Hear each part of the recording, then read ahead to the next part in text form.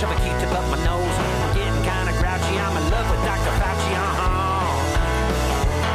I guess that I could steal a tank, or maybe go and rob a bank and hit my arteries harden until I get a pardon. I don't need to wear shoes, I guess I'll hit snooze. I was born to lose, I got the quarantine blues. You know that is talent when you rhyme grouchy with Fauci. So like most of us, Steve Poltz has the quarantine blues and he is singing about it. The alternative folk singer is here to help chase the blues away. Good morning, Steve. Good morning, Jenny. Nice to be with you this early. I haven't been up this early since I used to be the assistant manager of a soup plantation. Oh, no, and now they're shut down. Way to Debbie Downer this interview, Steve. Jeez.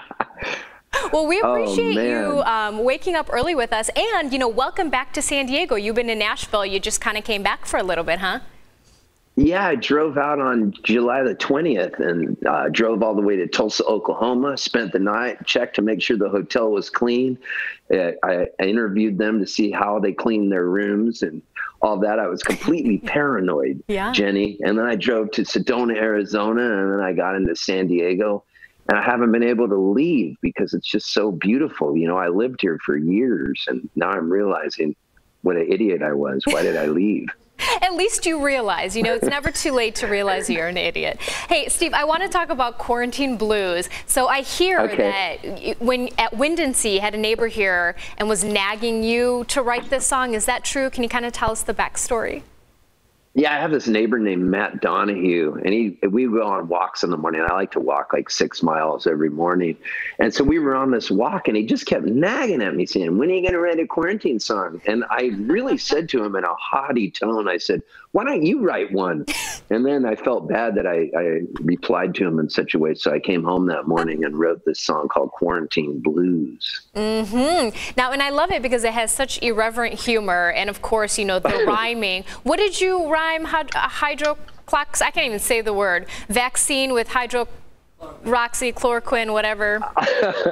Grouchy Fauci. Oh, yeah. I learned, yeah. Hydroxychloroquine. I can only sing it. I can only say that word when I sing the song, if that makes sense. So I think it would go, I learned the word abrogation, tried to find a new vocation, searched the whole skyscraper, trying to steal some toilet paper, made a bong out of a peach. I learned to brush my teeth with bleach. I prayed for a vaccine and learned about hydroxychloroquine. Yeah, that's it. Boom. Got it. Wait, did you record this song at Jason Mraz's in Oceanside? Is that a true story? Am I making stuff up? I did. You see, he has a great studio up there and a little coffee farm and avocado farm. And my buddy Jeff Berkeley, who produced a record of mine called Folk Singer, shares the studio with Jason. So I went up to say hi to those guys and I said, hey, I got this song. I want to record it live. And Jason said, let me play keys on it.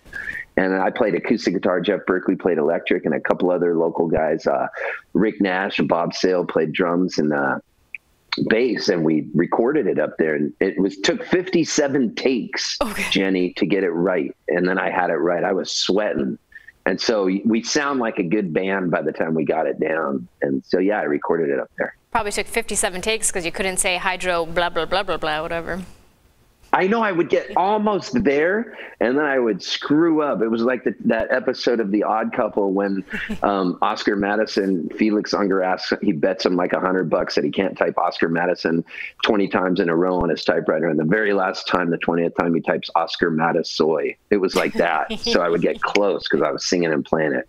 But here I am. I got it. I got it down pat, Jenny. Finally. Steve, I would be remiss if I didn't ask about your virtual show, Poway on Stage. Tell us about that. So I'm playing a show tonight at 7 p.m., a virtual online show. We got like 4 or 5 different camera angles. It's professionally recorded, well recorded and well lit. It's from the stage at the Poway Center for Performing Arts. My buddy who books it, Michael Rennie, asked me if I would do a show from there. And so I will be doing this show tonight at 7 p.m. and you can get tickets, and we're even doing a Zoom meet and greet before the show. And I'll play like an hour-long show. It's called Quarantine Blues, and I will actually do that song as long as I don't screw it up. But you just helped me because you let me rehearse vaccine and hydroxychloroquine, so that's pretty good. You are welcome. Steve Poltz, as we wrap up, where can people go to listen to more of your song or more of your work? Oh, okay. So there's a lyric video that you can get to. It's on YouTube for Quarantine Blues, and it's everywhere. iTunes, Spotify, all over the place. And Poltz.com, Poltz.com, and Instagram. We're going to become friends, Jenny. Yeah, we are. 8675309. Yeah, Tommy Two-Tone, buddy. Steve, it was so nice having you this morning. Stay in San Diego. You stay here. I know, right? Why would I leave? I don't know. But now you have to leave, I'm going to play Stairway to Heaven and Inagata Davida back to back. So I'm going to just take over the news show. So I love it. Everybody don't go anywhere. Play us out, man. Bye, Steve. See ya.